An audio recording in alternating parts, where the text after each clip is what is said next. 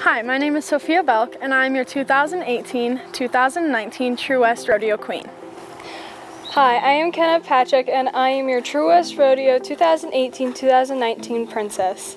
My family has lived here ever since I was little, so we've been around for quite a while and really love the area.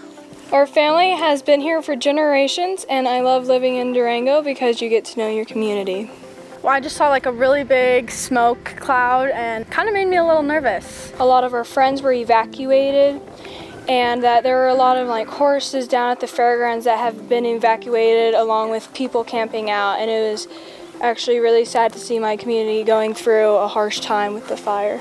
Well, it's Independence Day, and it's a really good day to celebrate the country and everything that people have gone through to fight for our country. So typically for the 4th of July, we end our day by celebrating with fireworks, but this year, since it's been really dry and we haven't had any rain, please don't light off any fireworks. While celebrating, please keep the rules and regulations in mind. That means no fires and no fireworks. Please be safe.